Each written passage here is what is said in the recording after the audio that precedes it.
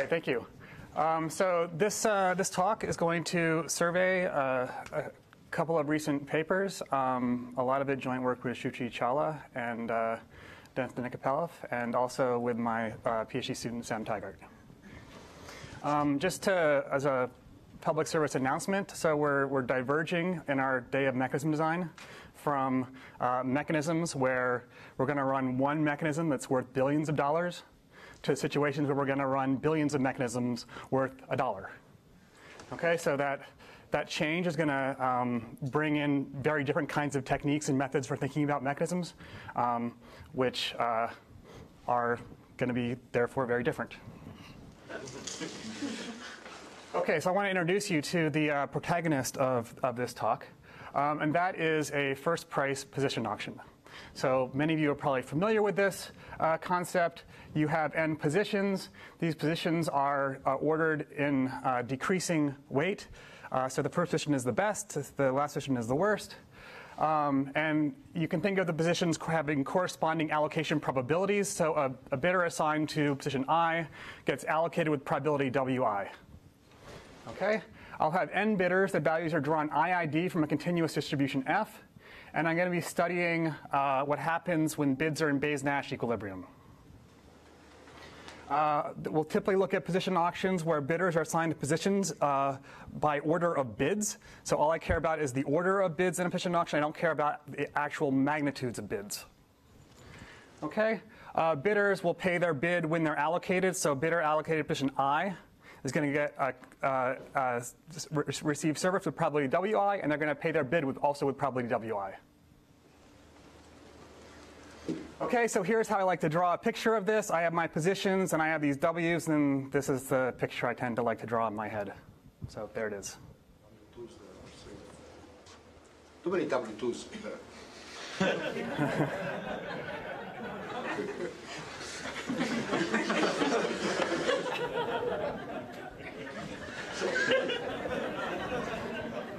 So the results that I'm going to talk to you about today are the following, coming from the three papers I had in on the cover slide in the exact same order.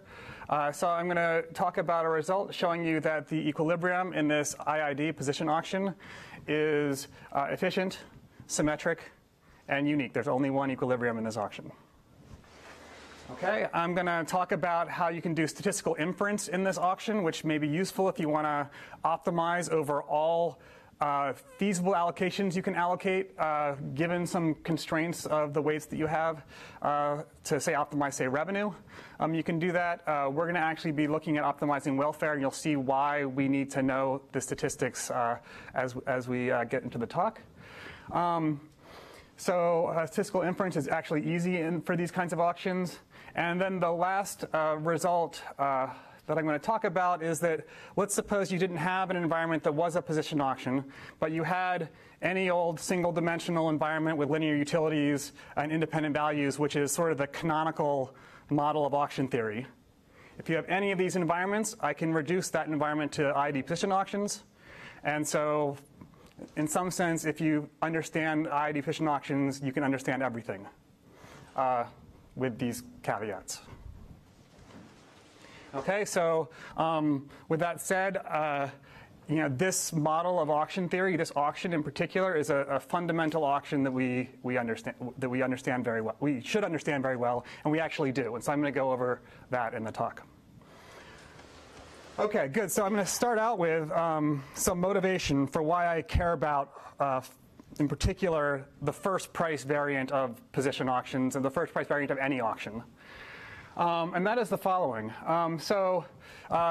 Auction theorists like to start doing auction theory with the revelation principle, which says that if you have an auction with a good equilibrium, there's always an auction, truthful auction, that has the same quality equilibrium.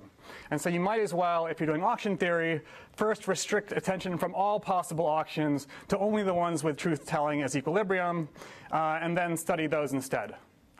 Okay, so that's the revelation principle. There's some issues with this.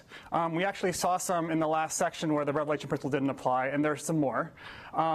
So if you look in real life at these mechanisms, and again, I'm talking about the kinds of mechanisms where I have billions of them, each worth $1, those mechanisms are rarely truthful mechanisms.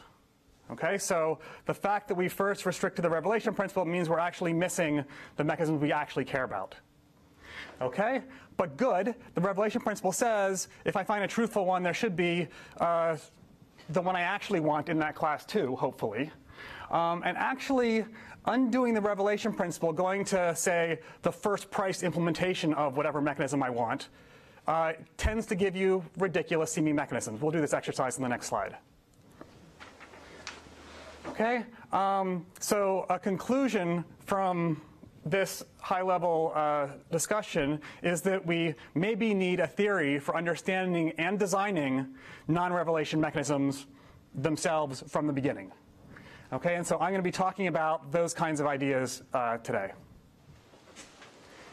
Okay, so here's the motivating problem I want you to have in your head throughout the entirety of this talk. Okay, so suppose I really want to solve this problem. I don't want to solve the ID position auction problem. I want to solve single-minded combinatorial auctions in a Bayesian environment. Okay, so I have m items, n bidders. Bidder I has value vi for a known bundle Si of goods and no value for anything else. This is the standard single-minded combinatorial auction model. But I'm going to study in a Bayesian setting, so player's value vi is drawn independently from distribution fi, and this can be different across the different players. So it's not IID like the position auction was on the previous slide. Okay, so I would like to have a combinatorial auction with first price payment and a good Bayes-Nash equilibrium. That's my goal. Okay, why do I want this? Well, maybe because of some rules or something I'm required to having a first price auction, or maybe because of some other interactions, the second price auction isn't truthful. The VCG auction is not truthful anyway, so I don't care about it. And so this first price auction has maybe better strategic properties. So let's talk about that. Before I do, I'm just going to use notation capital X the same way it was used in previous talks for the set of feasible outcomes. So Paul, Ilya, and everyone was talking about this. So this is just an indicator back here telling me who's served, who's not served. And so if two players are served, it better be their sets of items that they wanted don't intersect. Okay, you can think single-minded combinatorial auctions throughout the talk. I'll be talking in general about any old X you want. Yeah? Are the SIs private or? No, they're public. Okay, so the first thing I promised you I would do is I'd talk about undoing the revelation principle. So if I want to design this auction, I start out in my theory land taking the revelation principle, designing the truthful auction. That's VCG. Okay? Now, I want to undo that, and the way you undo that is to use revenue equivalence or the payment identity. We'll talk about that more later, but this is how it goes. Okay, so let's just look at, if we were in VCG, what a player would pay an expectation conditioned on them winning. Okay, and so for player I, with any value vi they might have, I can write the function si of vi is the expected payment they make conditioned on winning with value vi. Okay, now what am I going to do in my auction? I get some bids. I'm going to then sort of guess that these SIs were strategies and invert the strategy from bids to get values. Okay? Well, now that I have values, I can use the VCG outcome by just finding the feasible set that maximizes the total surplus of values. Okay? And so then I output that, and I'm going to charge winners their bids. And here's the sort of obvious when you think about it. Well, if I run this mechanism, what is the Bayes-Nash equilibrium? Well, what is a Bayes-Nash equilibrium? One of them is to use the players to use strategy profile S. Okay?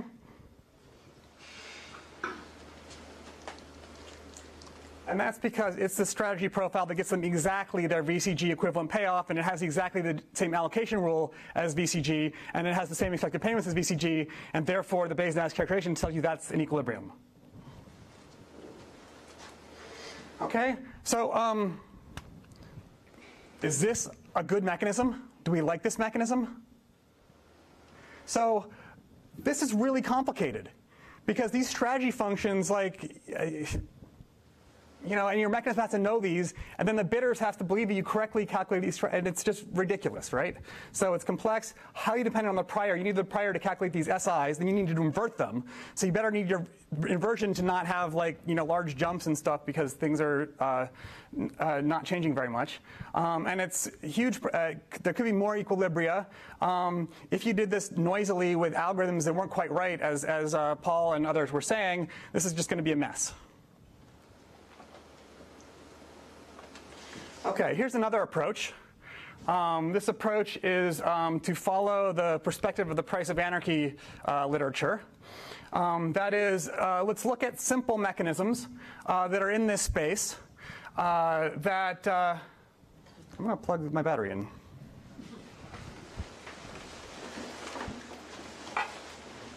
Look at simple mechanisms in this space and prove that these simple natural mechanisms have good equilibria. This is not really mechanism design, it's mechanism analysis, and you have to get lucky that you identified some simple things that happen to have good equilibria in the first place.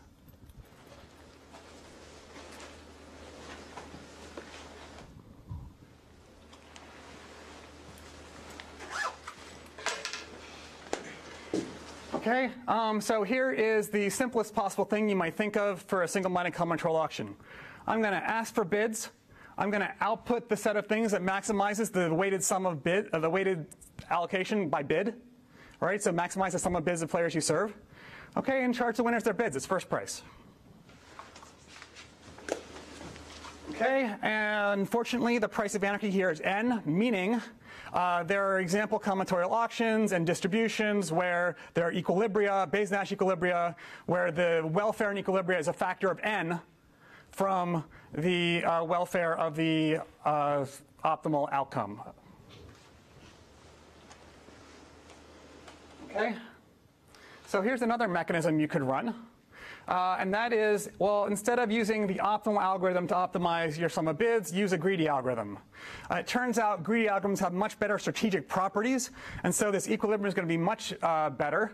And you can show that the equilibrium actually improves to root m rather than n. Actually, I probably should have said m there, where m is the number of items.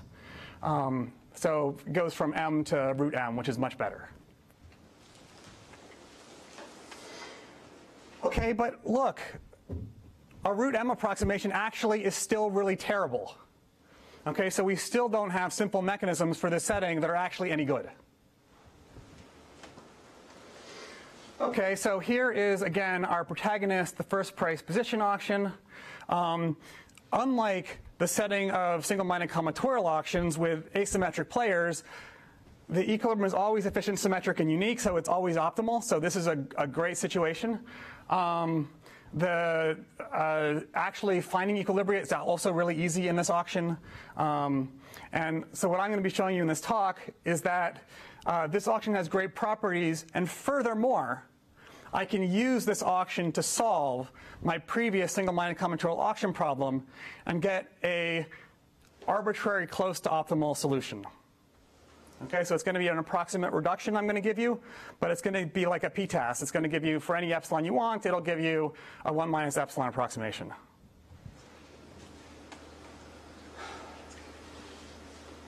Okay, I'm actually going to do this backwards because I think the real motivation for me telling you all this stuff is this reduction, the fact that these position auction is just fundamentally important.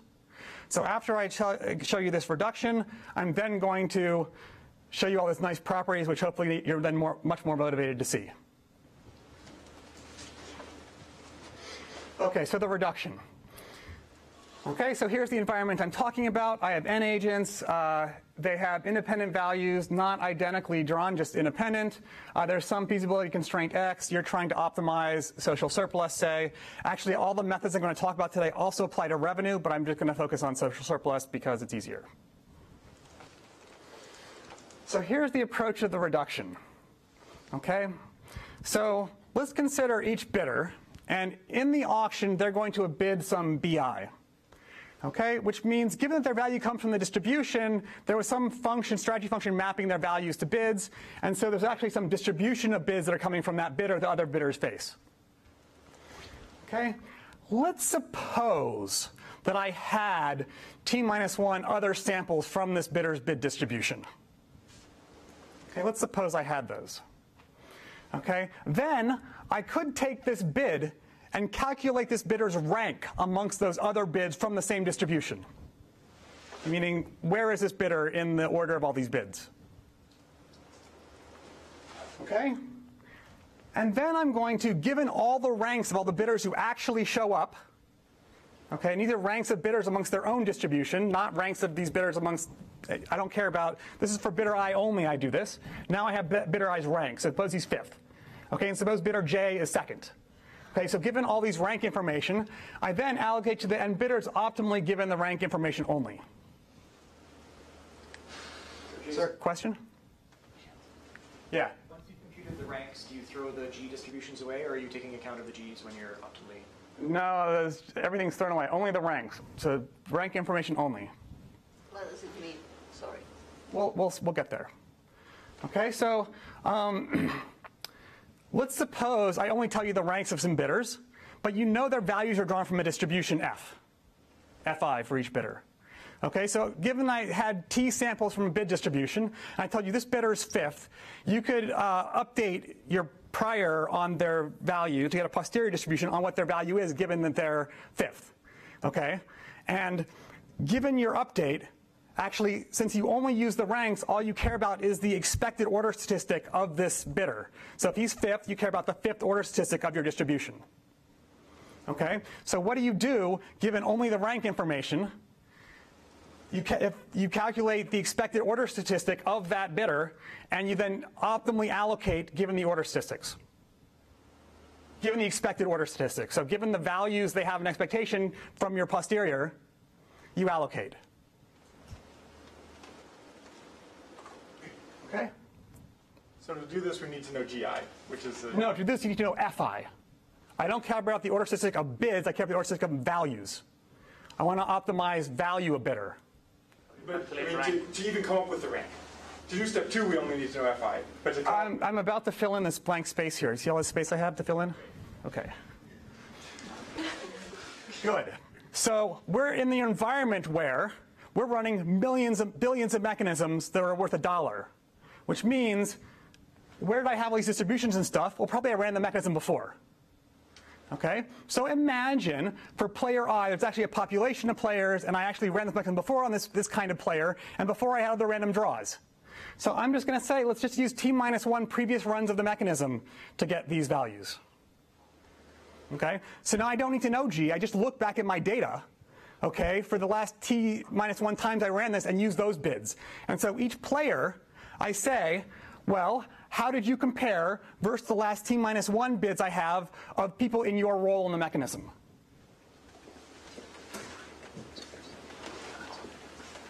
Sorry, when you say expected order statistics, how would that, I'm not sure I understand the parenthetical remark. Okay, so an order statistic is a random variable, and its expectation is the expected one. Right, so the 5th order statistic is a random variable. Right, I just care about its expected value because I'm going to, at the end of the day, get the expected value if I allocate to that guy. So I don't care what its exact value is.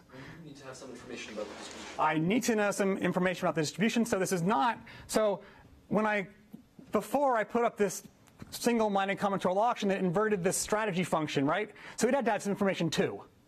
I claim I have to have a lot less information to do this. We'll actually make that really formal what information we need. Yeah?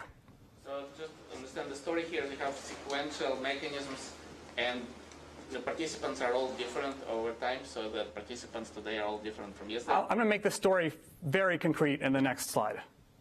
Okay, so, but yes, what you think is going to happen is going to happen. Yeah. Can you say something about why this assumption is importantly different from just knowing G? If you're doing this billions of times, like why not just say you know G if you're willing to say you can line up these previous bids as being from the same type of bidder? That's fine. However, I think working with an empirical distribution is better than working with an exact distribution, because then I'm worried about how correctly I've estimated this. And all I'm saying is actually just use the t-1 samples that you have. Okay, so yeah, you could, I mean, I'm using a weaker assumption and it's sufficient.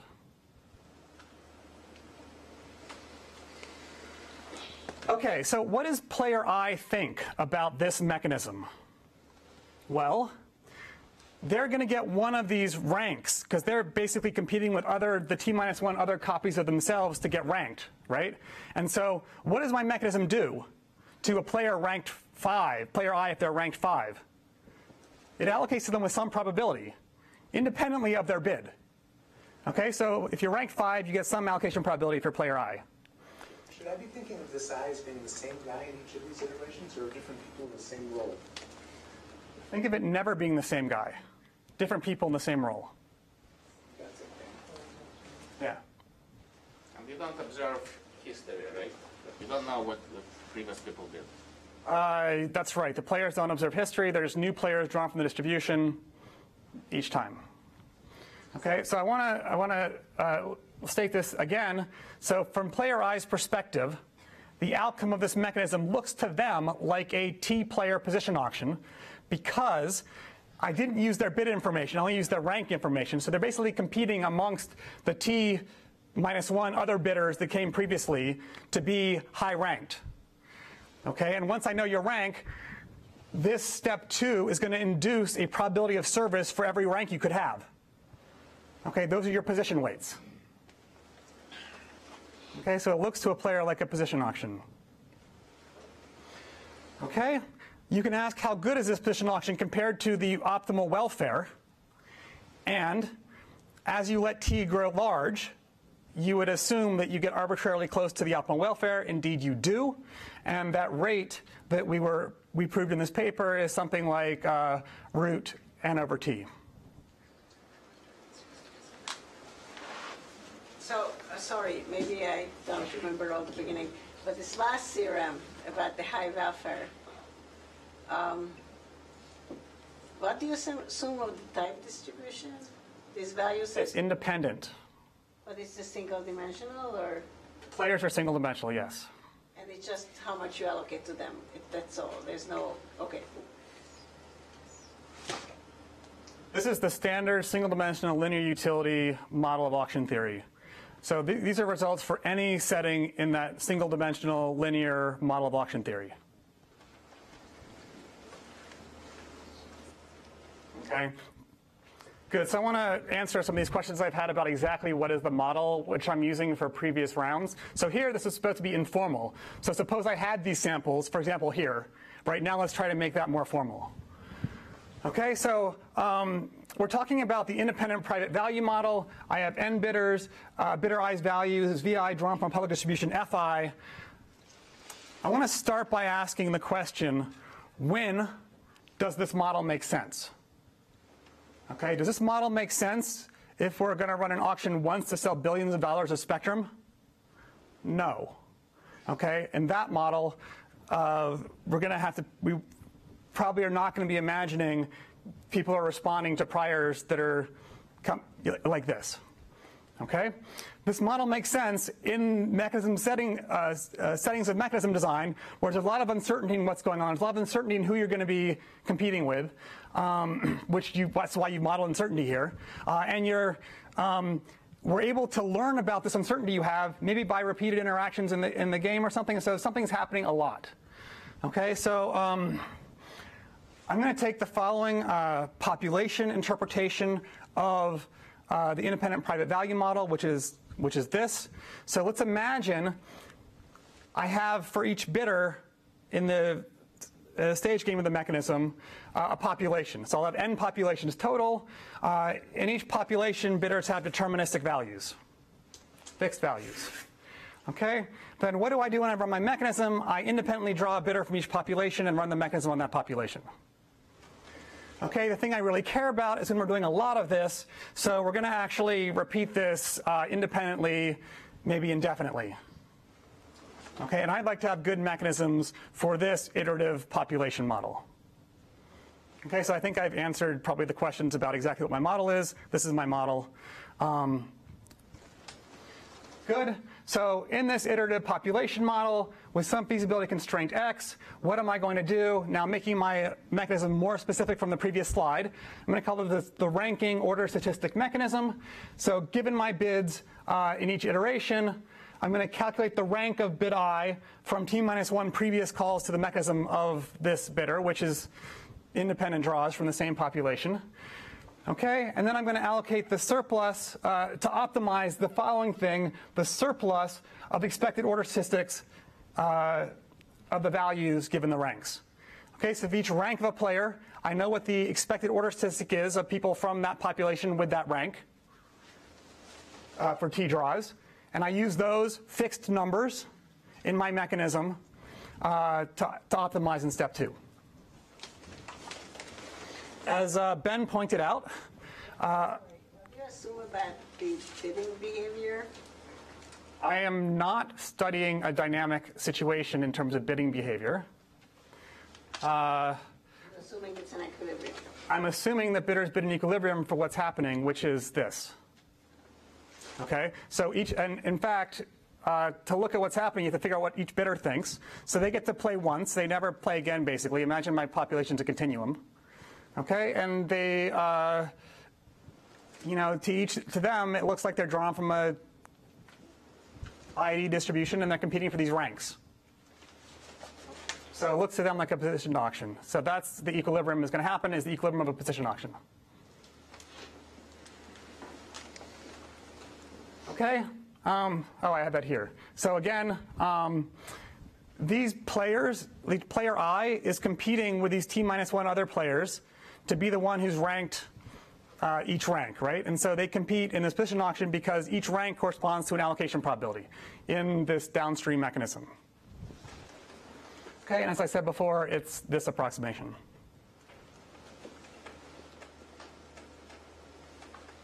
Yeah? Bidding behavior, you assume that in every period they know in which period they are, and they play Bayesian mesh equilibrium given that information. It doesn't matter which period they're in, the periods are all symmetric. But is a start date? No. It's running forever. If you wish, you could imagine a ongoing mechanism that's where the fundamentals are very, very slowly evolving, much slower than T. Okay, so T, for instance, like how slowly things evolve in your population puts a bound on how big T can be. If you want, you can think of it that way. You sort of like expect naively that the range would be square root instead of cube root. Is there a good reason? Yeah, so let me discuss the proof a second. If you restrict to values that are bounded between 0 and 1, okay, then you could analyze the additive loss of this mechanism. And in fact, at a prior paper with Bobby and Azarash, that you could interpret a theorem of that paper as actually proving this bound with a square root. Okay. Now, the reason why we lose the square root and get the cubic root is to deal with the obstacles in going from a bounded range to the fact that there could be very rare people who have very high value. Okay. Now, the bad thing about rare people with very high value is when you look at their order statistics, they might not show up. They might not influence the order statistic very much. But when they do show up, you really want to serve them, and you might not be because their expected order statistic is low. Okay, so how do you address this? Well, people that show up very rarely but have very high value, fortunately, show up very rarely. So in fact, they never show up together, and no one notices they show up. So you can basically do whatever you want for these guys. Okay, and so balancing these terms of never showing up and doing whatever you want is going to introduce the cubic term.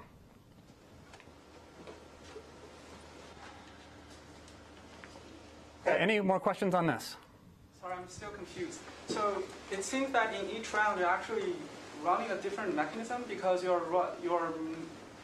because the map of your rank to the order statistics is different according to the rounds. But somehow you are assuming they're playing in the same equilibrium GI. So that confuses. So your first assumption was wrong. So in each round I'm running the exact same mechanism. But actually, another way to think about this that might help you is imagine instead of, for each player, looking back t minus I rounds, instead let's batch in groups of t. So let's take t rounds of this mechanism, call it one mechanism, and instead of looking back, I also look, for each player, I look basically over that interval of window t. Okay? And then you exactly get this position auction interpretation, and then observe the following. For each player I, there's no difference in looking back t minus k and forward k, and just looking back t minus 1 in terms of what you do. It's an equivalent probabilistic question to them. Yeah? So now it's basically a game. It's not just a game with the players who are simultaneous with you. It's a game in which you're playing with all the past players and future players as well, right? Because your what you get depends on that. So if the theorem says for any Bayesian Nash equilibrium of this big game that has this infinitely many players, this you get this approximation. So let's talk about uniqueness of equilibrium in first price position auctions. The theorem is that for each agent I, this looks like a position auction. Okay? You are not actually competing. It's like the problem they are solving is equivalent to a position auction. Okay, there's a stationary distribution of bids that you get in these auctions, and you're best responding to those bids. There's only one equilibrium there, so there's only one thing that happens. And actually, I would love to now talk about that. Okay, so how do you prove uniqueness of equilibrium in an auction? You show that there exists an equilibrium that you like, so the welfare optimal equilibrium exists. I'm going to skip that. That's standard. Then you show that among all symmetric equilibrium, there's only one, and that's also standard. Both of these use the revenue equivalence theorem. And then to show non-existence of asymmetric equilibrium, you could use a bunch of differential equations. What I'm going to do is show you the revenue equivalence proof of this result, that there are no asymmetric equilibrium using only revenue equivalence. To do that, I need to tell you revenue equivalence, which is starting from the standard Bayes-Nash equilibrium characterization of Meyerson. The allocation rule from a player as a function of their value in equilibrium is xi, and it's a function, it increases in their value. And the payment they get is given by this formula. Let's understand the formula. So here's xi monotone increasing. This term vi xi just gives you a square of width vi height xi. This integral is the area underneath the curve. That's that. Okay, and so the payment has to be the area above the curve. Good. For you guys, for this talk, all I care about is this. If you tell me the allocation, the utility is the area underneath the curve. Great. This is known as revenue equivalence. In fact, the payment identity and revenue equivalence are basically the same thing, that auctions with the same allocation rule have the same revenue. So now I want to show non-existence of asymmetric equilibrium. I'm going to restrict to just a single item auction here. The proof extension to position auctions is almost no extra work, and this will simplify the notation, so we'll do that. Here's a first theorem you might want to show. Suppose I have two players in a first price auction with a random reserve that we don't know in advance, but we do know the distribution of it. Then this two-player auction has no asymmetric equilibrium. Okay? That is going to imply a corollary that in n-player first price auctions there are no asymmetric equilibrium. Why is that? Well, player 1 and 2 face a random reserve given by the distribution of bids of players 3 through n. So players 1 and 2 have to have the same symmetric equilibrium here by the theorem. Okay, but then repeat the same argument for players 1 and I, so everyone's playing the same strategies. Okay, so it suffices to prove this theorem. This is the theorem I'm going to prove on the next slide using revenue equivalence. Okay, so how do all revenue equivalence proofs work? They work by using two equations for some of the fundamentals of the problem. I'm going to use utility. So two equations for the agent's utility. We have equation 2, which comes from the revenue equivalence formula. This came from the previous slide, characteristic of base equilibrium. It's the integral of the area underneath the allocation rule. But if it's a first price auction, I have another equation for a player's utility coming directly from the definition of the auction rules. So if they have value V and they bid S of V and they win with probability X of V, their utility is their value minus their bid times the probability they win. That's from a first price definition. Okay, now I have two equations for utility. I'm going to use those to get a contradiction in multiple equilibrium. Okay, so my proof is by contradiction, and I'm going to assume that strategies cross twice. If they cross 0 times or 1 time, a variation of the exact same proof can argue that can't happen either. Okay, so we're just going to see one of the parts of the proof, which is when they cross twice. Okay, so here's my picture. I have value space here, and I've drawn the bids that bidders are making as a function of their values. And here's bidder 1 beating out bidder 2 over some interval where they cross twice. Okay, I'm trying to prove that can never happen.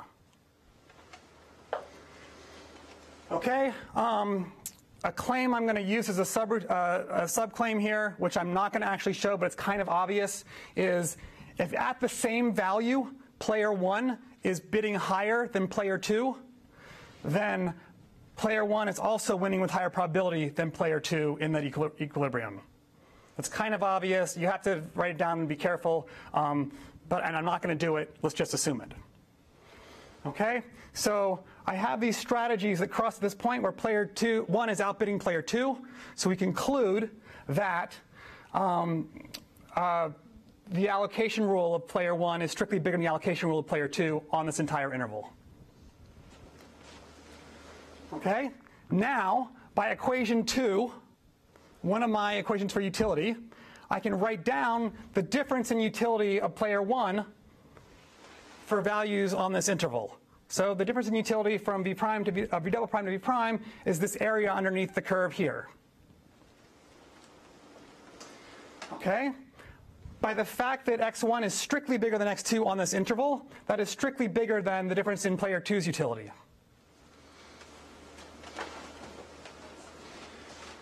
Okay, but now let's use claim 1 and equation 1, our second equation. So claim 1 says this inequality holds, but it's equal if they're equal. Okay, and so at the endpoints, V prime and V double prime, they're exactly crossing, and so their allocations are equal. So if their bids are equal and their allocations are equal, then by equation 1, they have to have the exact same utility, which means their difference in utilities must be the same. Contradiction. Yeah. So it seems like there's some continuity of strategies being imposed. In fact, I did assume that. I didn't say it out loud as on my previous slide. For this talk, I assume continuous strategies. In the paper, we do discontinuous ones.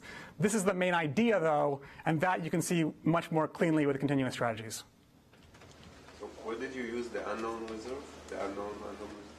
That was on the previous, where did I use it? Claim 1 has to argue that something with this reserve. I don't need to use the reserve, I just need to make sure it's robust to that. And claim 1 deals with that. Okay, inference. Before you go to inference, what is the broadest setting in which you can show uniqueness? This is rank-based rules with payments based on your bid, not other things that are happening. Okay, so GSP, the second price payment rule, where your payment is based on other people's bids, doesn't hold. Uniqueness doesn't hold. And we know uniqueness doesn't hold for second price rules. So in the actual auction, so to understand the reduction to the position auction, so you do care about getting a higher position, but how much you care about that depends on the strategies of the other bidders that are playing with you, right? Higher rank will give you make me more likely to win, but that also depends. No, so I want you to remember that once I compute these expected values, suppose you're player 1, there's some other player 2. Right. Okay, so player 2 is uniform from all of their ranks, always, and so. If he uses the same strategy? What if he uses a different strategy? Because he won't be. No, player 2 is always uniform amongst their bids, and therefore is uniform amongst the ranks. I think that he uses the same strategy today as he was using yesterday. Yes. No, these are different bidders. So what I'm thinking about, what about equilibria, where players use different strategies and different... So let's talk offline because I want to talk about inference. But that's not considered technical. Yeah. So there's no problem with that. Let's talk offline. Okay, let's talk about inference.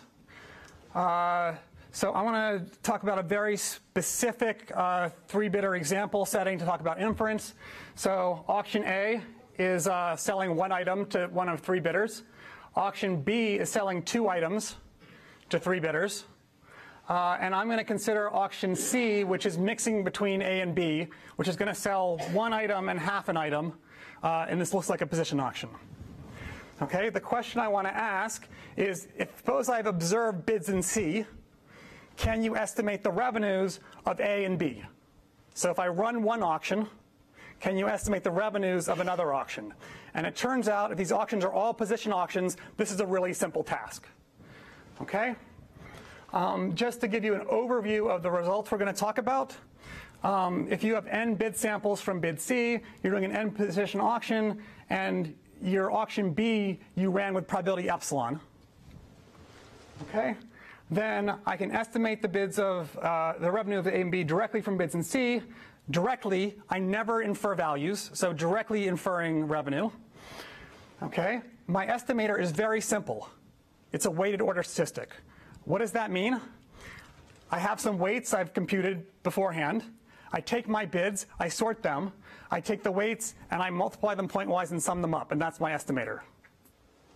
Okay, no complicated bandwidth functions or anything that you usually do if you're doing this kind of inference. My timer says 4.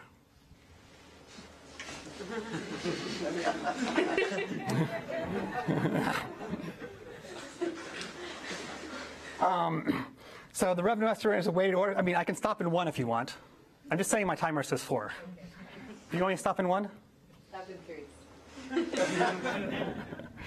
So this estimator for revenue B has error. This is the bound we were able to prove for it. It's the standard square root, the number of samples you'd expect. And then you have some terms based on the number of players in the position auction. And most significantly, the dependence on epsilon, the probability that you actually ran B, is logarithmic in 1 over epsilon. And this should seem quite surprising, because if you actually did an ideal controlled experiment where you sent epsilon traffic to A and got the bids in A, and 1 minus epsilon traffic to B and got the bids in B, and then just added those revenues up, then you'd have error basically square root of 1 over epsilon, right? Because the number of samples you have is epsilon n. So the error would be square root of epsilon n. Okay? So we get this bound. Let's see, I have 1 minute to tell you how this works.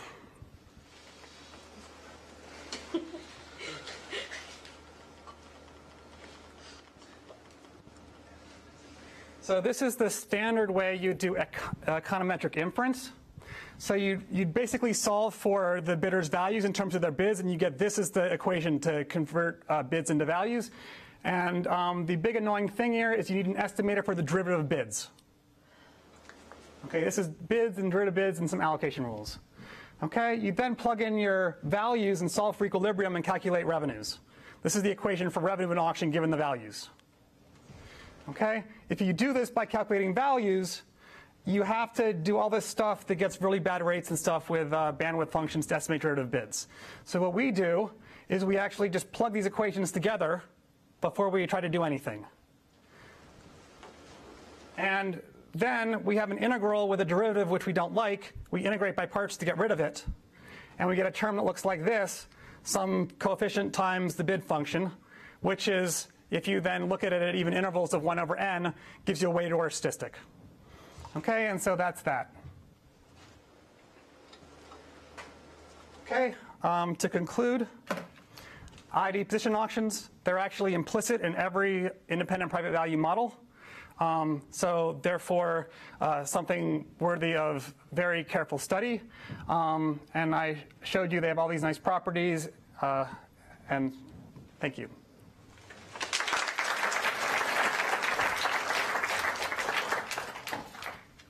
I still have 1 minute.